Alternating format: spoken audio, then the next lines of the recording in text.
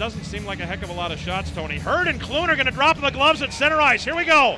Hurd and Clune at center. Schumacher goes after Noonan, but Hurd and Clune have both thrown their helmets. They'll get an extra 2 minutes.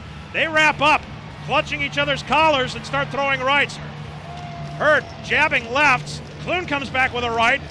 Clune holding, now a left. He shoves back on Hurd, throws a right over the top. They fall to the ice, they get back up, and they start throwing wild rights again. Big uppercut from Clune. They spin. Clune with a couple of rights to the left ear. An uppercut, then another shot to the head from Rich Clune. Hurd comes back with one.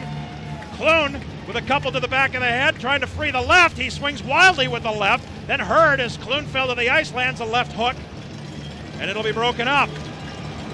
12:54, the time of the penalties. Clune and Hurd staring at each other.